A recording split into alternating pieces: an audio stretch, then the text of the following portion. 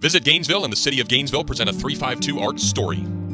My name is Karen Kirkman, and I'm president and historian here at the historic Haile Homestead.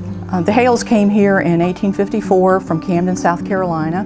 The house is known in the country as having talking walls, which we believe makes it unique in the nation because of the amount of writing that was found on the walls. Well, Serena Haile, she wrote little household hints to take out stains, wet with milk and covered with salt.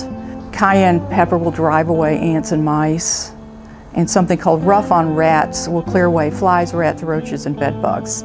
She would run out of paper and write on whatever she could find, including the walls, until her new writing packets came. But over 12,500 words. The volume of writing is just absolutely amazing. Discover 352arts.org, Gainesville's cultural calendar.